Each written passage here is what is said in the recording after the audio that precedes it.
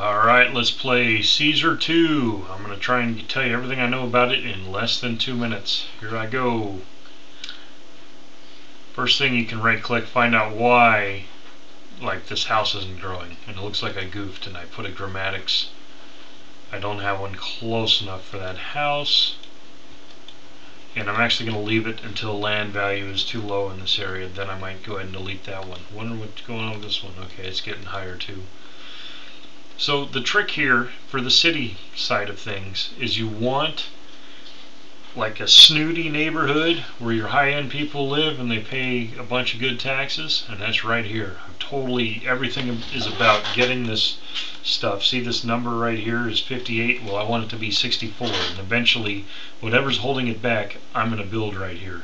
But it should be pretty close to coming to full fruition, except for this guy because he doesn't have a grammatics. Now also, I have a business district up here. I can't have it close to my snooty neighborhood because they don't like to live that close to a business.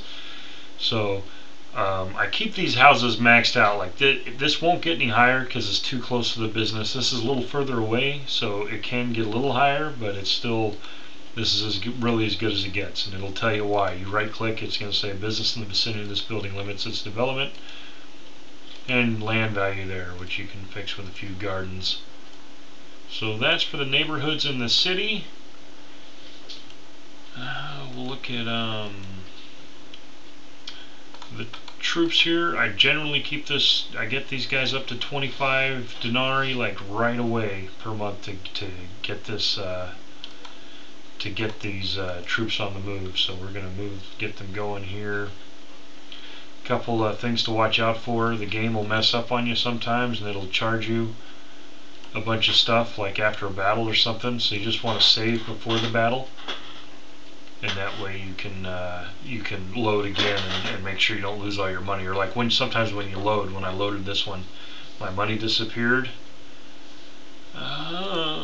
So I've beaten this game several times, even with the extra challenge. I believe I beat it on hard, or on the hardest setting with the extra challenge. So pretty much this peace thing goes very slowly. You can give it a little bit of a boost when you're killing the barbarian tribes or whatever, so you give it a little bit of a boost. So the idea is your prosperity is going to go down when you spend all your money, and you want to build it back up before your peace one maxes out. And when your peace one maxes out, you want to be able to take the promotion before that guy Pompous Maximus conquers all these areas. So this is where I'm at. I've slowed it down a little bit.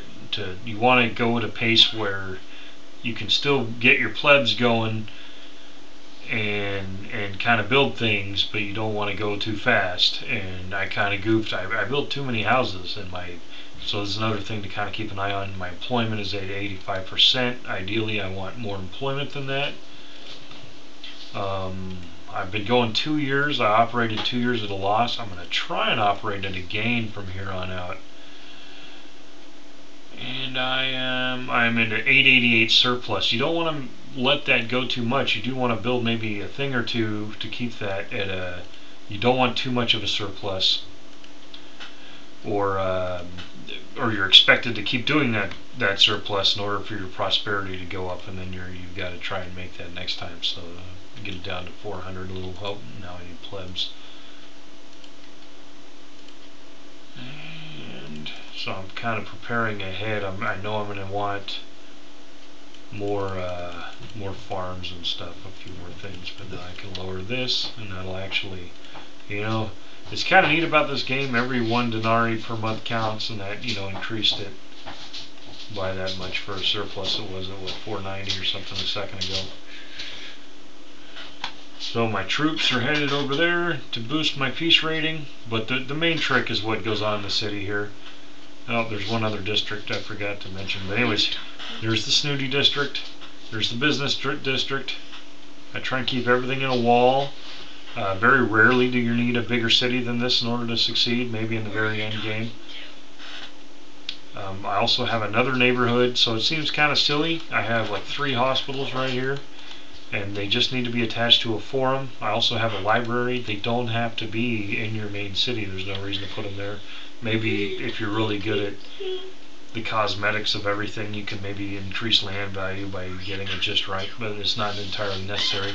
I put a barracks here and next to some temples so my denarii doesn't get stolen, and also it just kind of keeps everything secure. So you need the forum, the hospitals. Here's a library. Ideally I'd build another one, but I'm kind of short on denarii, and that's really all there is to it. And you just kind of right click to check on the why things aren't growing, and you just have multiple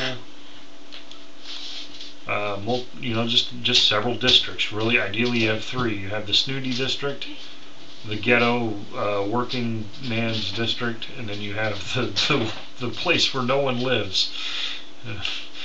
So and that works. Don't build a bridge. That'll mess up your security. And don't forget about these little fancy things that tell you what's going on over here. So you see I have external security and internal, where there's the bright or the red. So I think that's it.